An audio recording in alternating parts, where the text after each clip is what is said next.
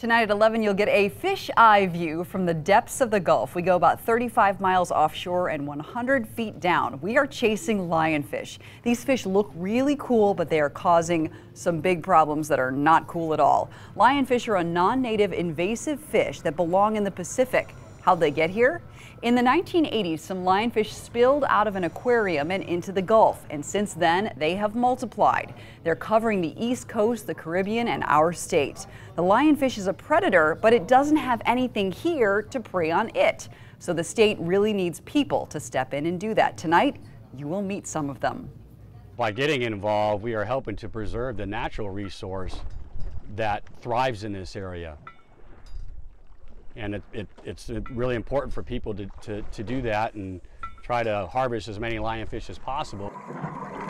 Lionfish can reproduce at age 1. That's compared to 5 to 8 years old for other reef fish. They spawn every 4 days, and an average female can spawn more than 3 million eggs every year.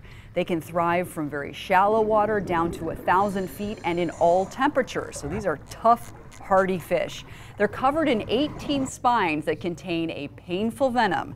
You do not want one of these to sting you, and tonight you're going to see the device that the spear fishermen are using to avoid being stung.